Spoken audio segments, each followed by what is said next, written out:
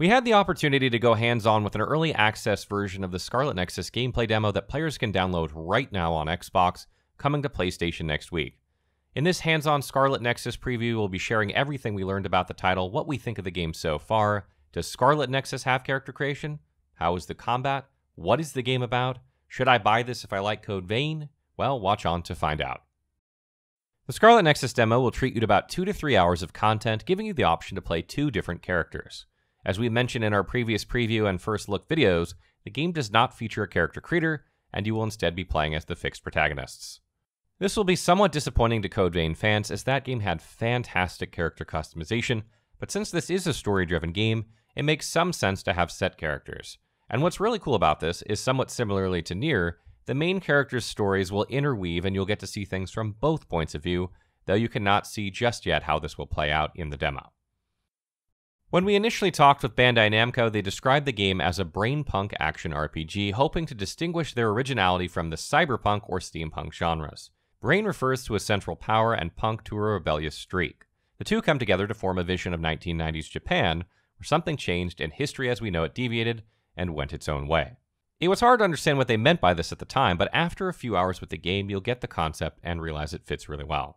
Scarlet Nexus is focused on psychokinetic abilities such as teleportation, invisibility, and pyrokinetics, as well as telekinesis that allows you to grab and throw objects in the environment. The pseudo-futuristic setting does give the game a punk feel, and the fact that your life is played out in a form of augmented reality via brain connections gives it a unique flair. Scarlet Nexus is set in a world where, in the 1990s, humanity discovered psychic connections. This led to completely different technological advancements versus what the real world has. For example, in Scarlet Nexus, you don't need to control your electronics with your voice, you simply do it with your mind. Overall, the game has a light retro feel, sort of like how the Fallout series evokes the 50s, resulting in a familiar but different Japan with augmented reality where all of its inhabitants are part of a Cynet and connected to the Internet of Things. I was originally expecting something more like Code Vein, but as more information was released, I revised that expectation to be more along the lines of Nier Automata. This is still far off, actually, as the gameplay and combat of Scarlet Nexus is unique, original, and above all, fun. The tutorial misleads you into thinking that you'll be mashing the attack button and maybe mix in some aerial combos and ram some trucks into your enemies, but you soon find out that it's the interactions with your party that makes all the difference. These interactions, almost like tagging in a 2D fighting game, are what really separates Scarlet Nexus from other action RPGs. That's not to say it's never been done before, but it feels oh so good in Scarlet Nexus. Thanks to your OSF connection, your character will link with other members of your party and add their abilities into your own pool, giving you their special talents. This can come as a shield that negates all damage, or add fire element and burning to your attacks, or even let you teleport through solid objects. The implementation of these abilities is fluid and exciting, and it made for a really enjoyable fighting experience as I could mix and match attacks, dash around seamlessly, and of course, ram cars into monsters' faces. Who doesn't love that? The well-designed character interactions, power-ups, and joint abilities make for a very engaging combat loop that did not get stale throughout my several hours with Scarlet Nexus, but instead made me excited to see what the full version of the game would feature. Gameplay seems to consist of exploring a landscape under attack by the Others, gathering data and items and obtaining experience, brain points, to expand your attack arsenal and level up your skills. But there's also a party element with communications from team members coming in and your interactions and bonds with them enhancing accordingly, which will also upgrade the abilities you share. Imagine if you were playing a Final Fantasy game, but instead of seeing all party members on screen, they spoke to you as you explore, and you could use their abilities in addition to your own. It actually reminds me of Genshin Impact in some ways, even with its own style and flair. The game features 3 difficulty levels, allowing you to adapt your challenge to your liking, and I found medium to be reasonably well balanced. My party did take damage from the armored enemies in the later part of the demo, and I had to make good use of my quick slot items to get some heals in before the status effects wiped me out. How this challenge translates to the complete game remains to be seen, but overall I'm looking to have fun with my combat, and this was giving it sufficient meat to keep me going without creating an optimization wall. Overall, the demo plays out very smoothly with no frame rate or performance issues in spite of the many effects on the screen and the high amount of interactivity of the environment. You can move anything from bicycles to cars, vending machines, benches, and even use special large objects like statues and electricity towers as giant clubs to perform unique and devastating combos.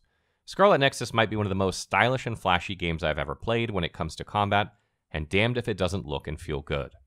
Scarlet Nexus plays very much like an anime, which for me is a good thing. Cutscenes are done comic style, but they aren't the only aspect that progresses the story. Your character will have on-screen interactions with party members as you explore and fight, and your menu will receive timed communications that you can opt to reply to and engage in further content. From what we saw from previous content reveals, you can expect side activities that flesh out the backstory and supporting cast. There seem to be cosmetic and equipment options for you and your party, as well as many data items that presumably will give you context of what is going on in the world.